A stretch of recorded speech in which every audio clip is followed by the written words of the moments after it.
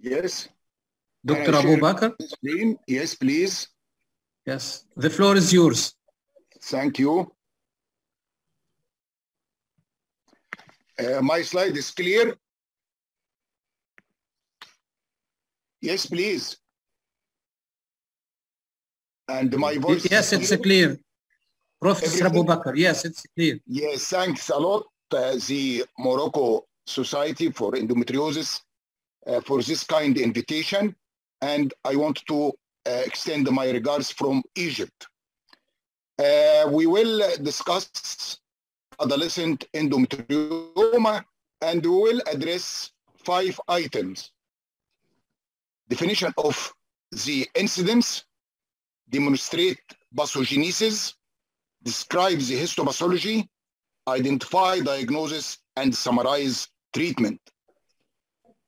First, I have nothing to disclose. And this is the reference of my talk. And the incidence of ovarian endometrioma, 17 to 44% in patients with endometriosis. Ovarian endometrioma accounts for 35% of all benign ovarian cysts. What's about the pathogenesis? The adolescent endometrioma may have different origin from that seen in the adult. And we have theories explaining the development of endometrioma, the inversion and subsequent progressive invagination of the ovarian cortex, the metaplasia of invaginated ovarian seromicrobacterium, and the ovarian follicular fluid may potentially induce endometrial cell growth. But in adolescent or the early onset endometriosis may be another theory explaining the neonatal uterine bleeding, which occur in 5% of female neonates as an endometrial response to progesterone. It is an effect of progesterone withdrawal. And as we know, fetal distress may be caused by preeclampsia, fetal growth restriction, post-maturity, RH isoimmunization, and all of these will lead to neonatal uterine bleeding. And the seeding of the endometrial progenitor cells into the pelvic cavity, which becomes activated around the time of cellarchy. What is no move? Why?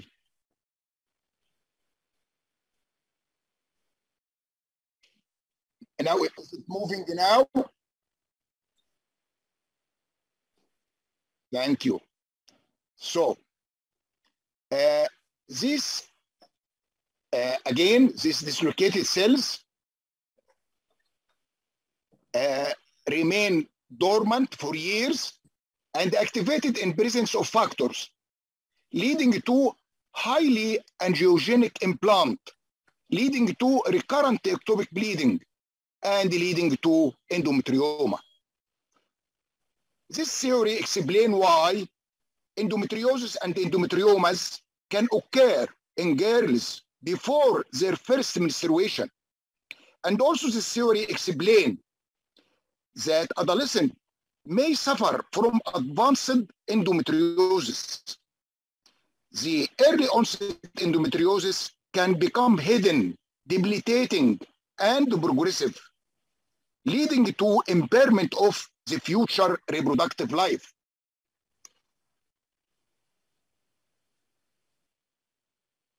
Let us ask ourselves, is... You can stop sharing presentation and trying again. To start to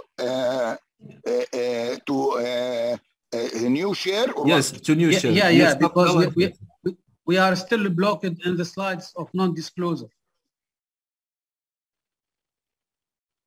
Oh my God. Yeah, can you try to share again your slides? New slides, yes, I will new share. Yes, please.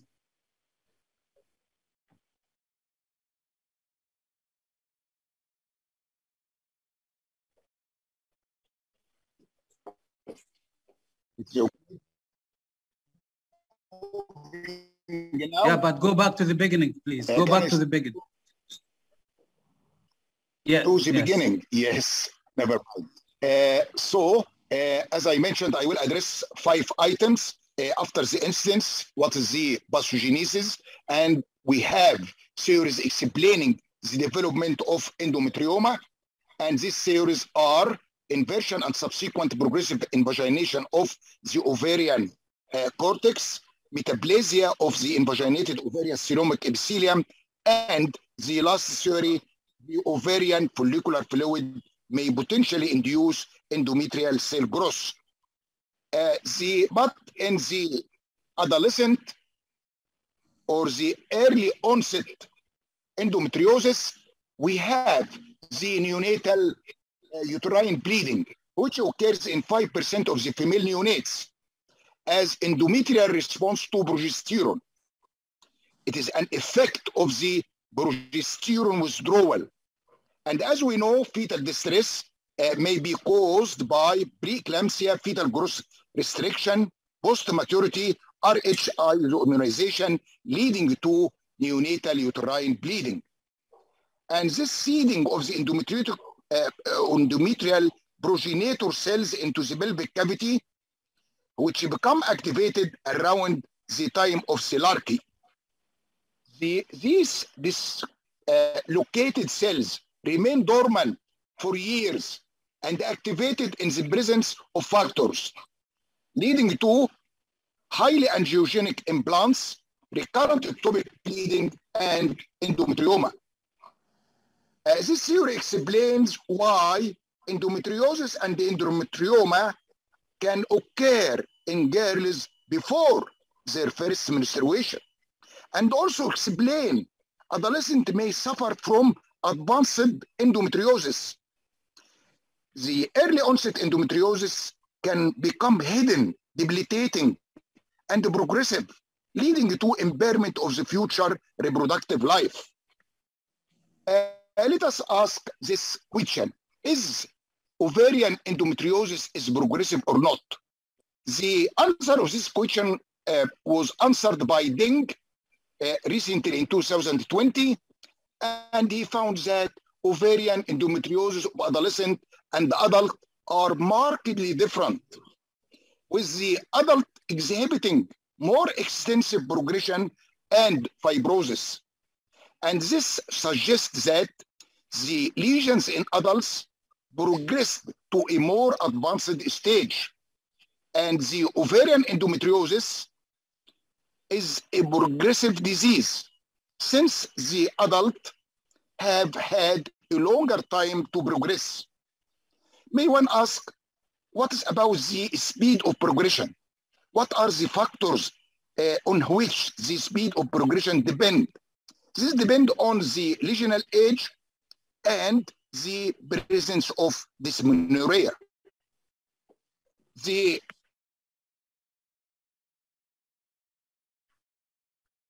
third item is, sorry, it is not moving also?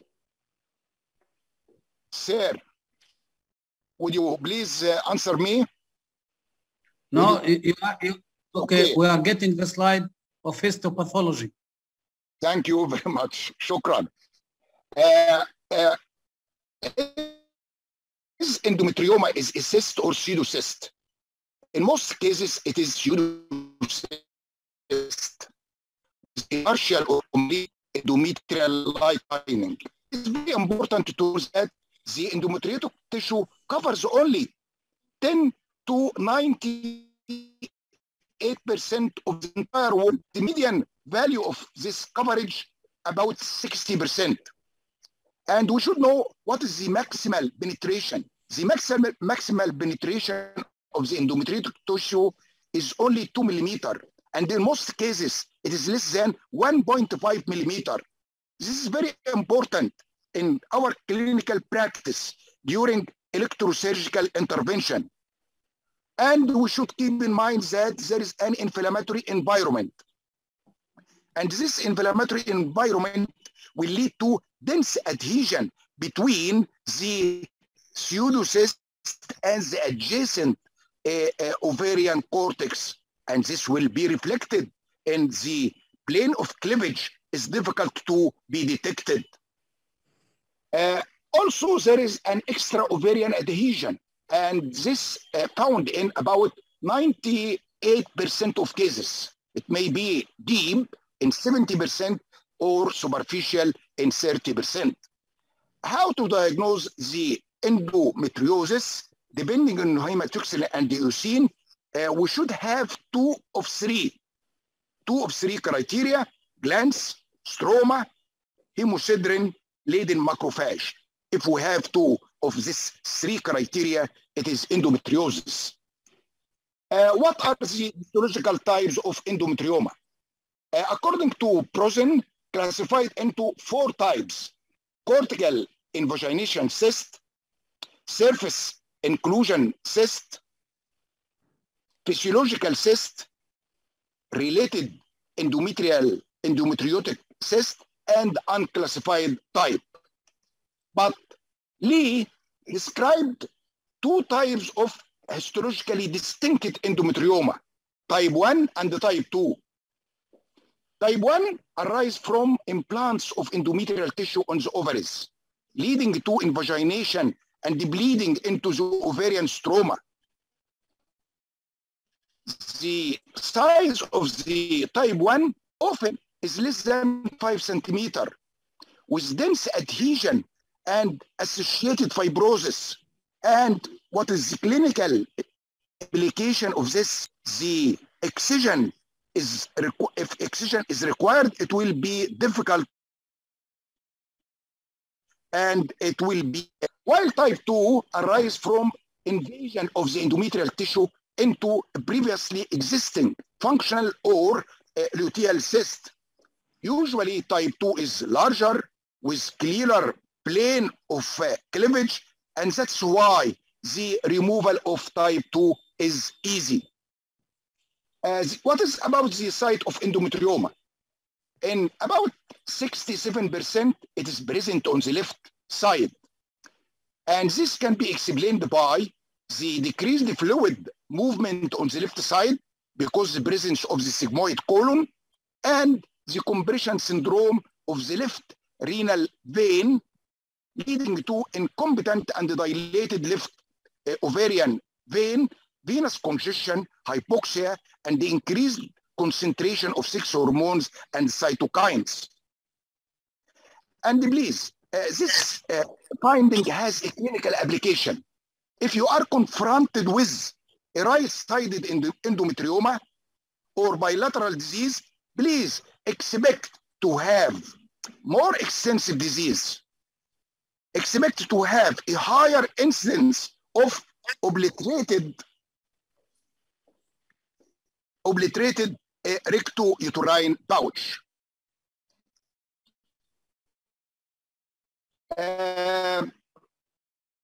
What is about the difference between a healthy ovary and ovary including or containing an endometrioma?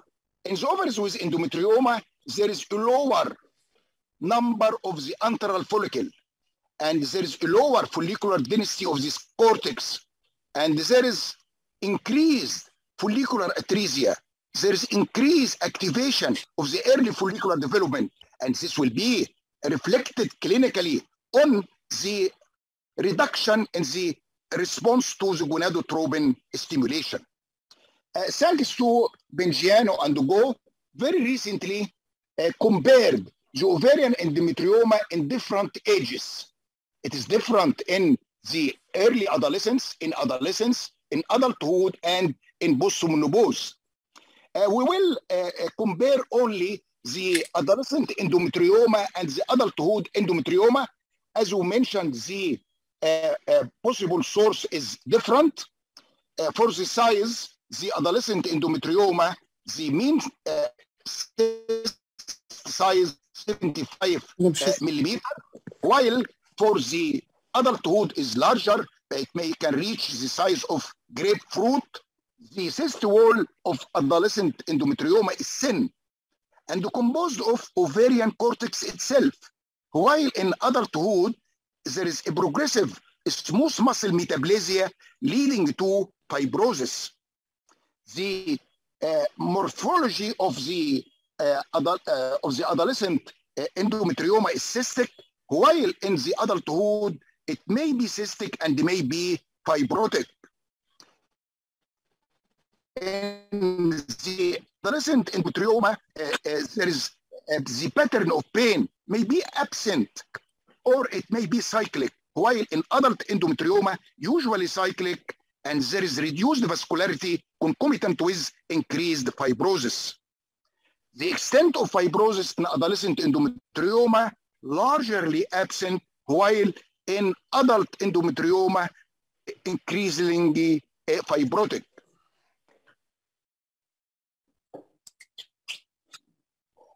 This is a very nice picture comparing between adolescent and adult. And as we look here, for adolescent, the wall of the endometriotic cyst has the same marble white or yellowish appearance, and it is lined by a thin, highly vascularized mucosa, while in the adult, the lining is darker, fibrotic, and devascularized. The fourth point to be discussed, how to diagnose. Thanks to this author, he summarized the studies for diagnosis and management of adolescent endometrioma, and we can conclude that the time... Is it okay? دكتور مزيانة تنقات مزيان، ما عندي ما سالكم صوبتوها مسكتيها مزيان. اي والله يعطيكم الصحة. ها؟ بليز الشيرمان تو ميوت. ما تبقى شاش شوبيا غير مع الشمس. يلا يعطيكم الصحة. The time from the onset of menarche to the time of endometrioma, which requires surgical intervention, at least 4 years.